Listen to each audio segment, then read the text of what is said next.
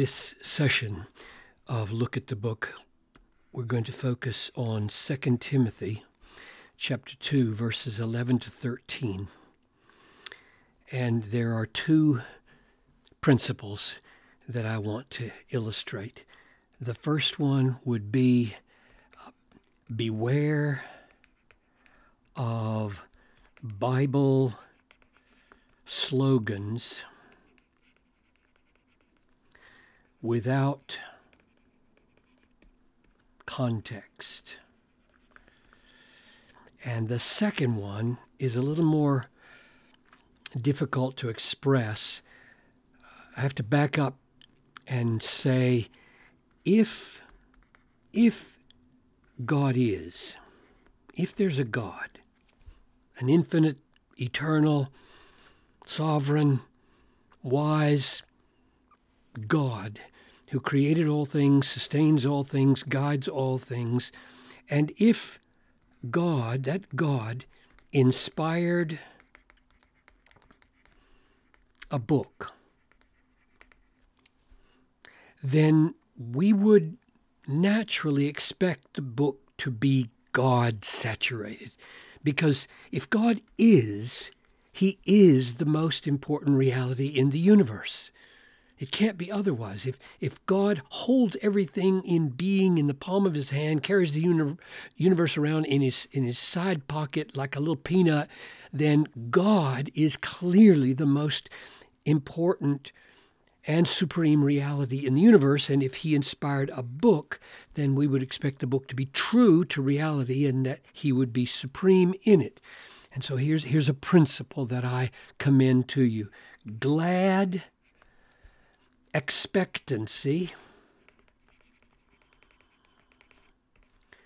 of God-centeredness in reading the Bible pays off. I think people miss a lot that's in the Bible. They don't get the payoff of the Bible because they don't go with a sense of glad expectancy of God-centeredness. So, Father, as we tackle these verses, grant that we would be protected from slogans that can distort texts because they ignore context, and grant that we would have a glad expectancy of God-centeredness throughout your word so that we won't miss God-centered things that are very important to see. I pray this in Jesus' name. Amen. The saying is trustworthy, for if we have died with Him, we will also live with Him. If we endure, we will also reign with Him. If we deny Him, He also will deny us. If we are faithless, He remains faithful, for He cannot deny Himself. So first, the saying is trustworthy. Now that doesn't mean, if you think about it, that some things in the letter or in Paul's writings are untrustworthy and others are trustworthy. It means that there are sayings that circulate, and some of those sayings are trustworthy and some of those sayings are not trustworthy, and Paul is using one that is trustworthy. So this right here, he's saying, this is a common expression in the early church, and this one I vouch for completely with my authority. It is trustworthy. And then this word for, the saying is trustworthy for, and then the content of the saying turns out also to be the ground of its trustworthiness. And I would just point out this. The word trustworthy here in English is very much like the word faithful here. God is faithful, and that's part of the saying, right? Well, in Greek, these are identical words. This is the word pistos, this is the word pistos. The saying is faithful, and the God is faithful, and that's what makes sense out of this word for here. The saying, which is going to be about God's trustworthiness, is trustworthy because God himself is trustworthy. So the for here, you might say, is both content and ground for why this is trustworthy here. Now, structurally, notice these things. We have a pair of positive statements. If we have died with him, which is a good thing to do because Romans 6 describes baptism as we have been buried with him into his death, and if we've been buried with him, we're going to live with him. So this is a common teaching in the early church. If we've died with Christ by identifying with him through faith and been united with him in his death, we will live with him forever. And then there's this increase. This is not identical. This is die with him. And now, having died with him and renounced our own private preferences in order to adapt and conform to his life and his preferences, if we endure by that kind of self-death or self-denial, if we endure with him, this also increases. We go from life to reigning. We will reign with him.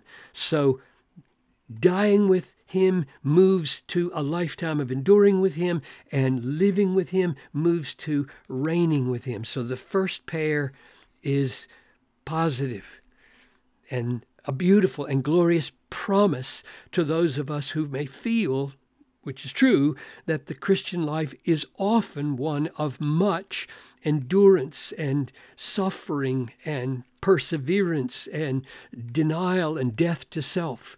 And the great reward is life and reigning with Christ forever if something is true, namely if God is faithful to those promises. And then the second pair here is negative. If we deny him, if we are faithless, deny him what? Deny him how? Well, here we have endured, counting on him to be worthy of living with, counting on him to be worthy of reigning with, and regarding all the things that we're having to sacrifice or deny ourselves as less valuable than he is. And here, we don't do that. We deny him. We deny that he is to be preferred above the things that we want in this life. And so we say his reign is not worthy of suffering for. And so we deny him here. We deny him here. And the promise is, if we say that he is not more valuable than all the things we are enduring without, then he's going to deny us what? The privilege of being with him, the privilege of reigning with him. He denies us that privilege. He renounces us. So if you forsake Jesus and count him as less valuable than life and all of its pleasures, then he will show you that you will not have him as an eternal treasure, and you will not live with him as an eternal treasure. Or another way to say it is, if we are faithless, that is, if we don't have faith in him, if we don't trust him, if we consider him to be untrustworthy, then what happens? Well, he remains quite trustworthy.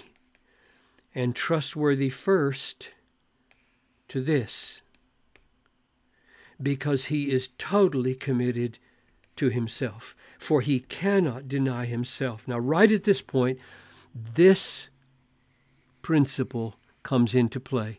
Beware of Bible slogans without context. How many times have you, I don't know, I have heard many times people quote this out of context, and they say, if we're faithless, he remains faithful. And they mean faithful to us, to save us, which is exactly the opposite of what it's saying. He's already said if we deny him, which is the same as being faithless, he's going to deny us, not save us.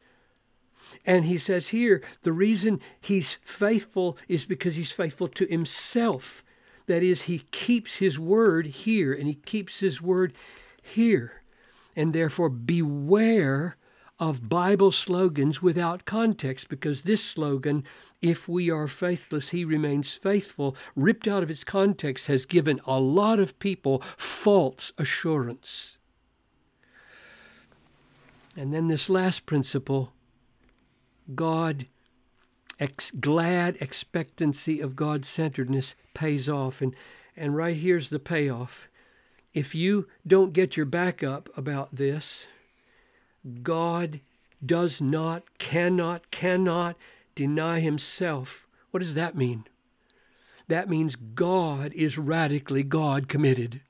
God is radically God centered. God is radically God honoring and God exalting. And why is that really good news? And the reason it's good news is because that truth, he cannot deny himself, is what it means for him to be faithful. And being faithful means these promises right here are going to come true. If you die with Christ, you're going to live with him.